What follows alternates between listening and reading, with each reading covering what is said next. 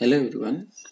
Here we need to find the value of x in the equation x to the power of x is equal to 4 to the power of 5120.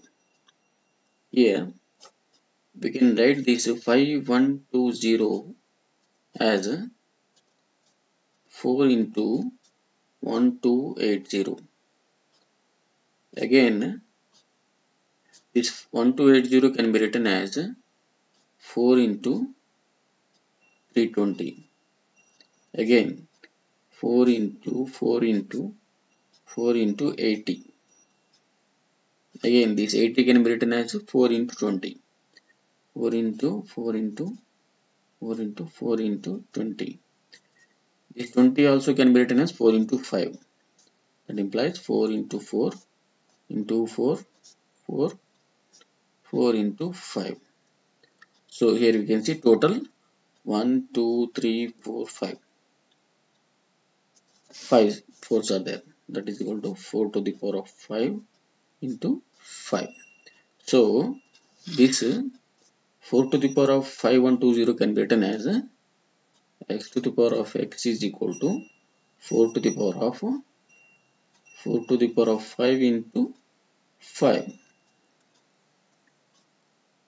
Now this is of the form a power m into a power m into n, that is equal to a power m whole power n. So a power m into n is there, 4 power 5 into 5 is there. So this will become 4 power 5, 4 to the power of 4 to the power of 5. This is m to the power of n is 5. Now we are having one more formula. A power m whole power n is equal to a power n whole power m.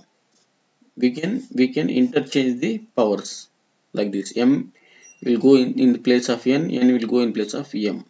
So by applying this to this, it will become x to the power of x is equal to 4 to the power of this 4 to the power of 5 will go outside.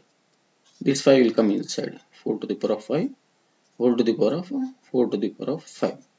So by comparing these two, we can say that here 4 power 5 is there, again 4 power 5 is there.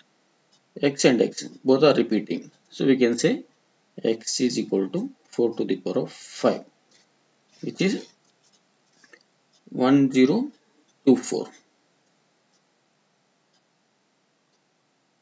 4 to the power of 5.